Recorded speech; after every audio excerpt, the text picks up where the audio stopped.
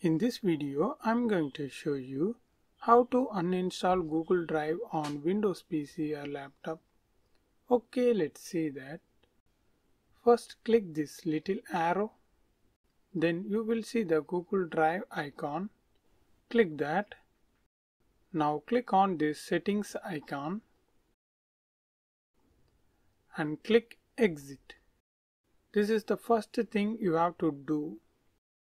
Now here you can see Google Drive was unmounted. Then click here and type Control Panel. Open this and under Program, click this Uninstall a program.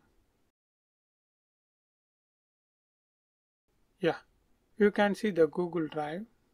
To uninstall Google Drive, press right mouse click under Publishers and click on Uninstall.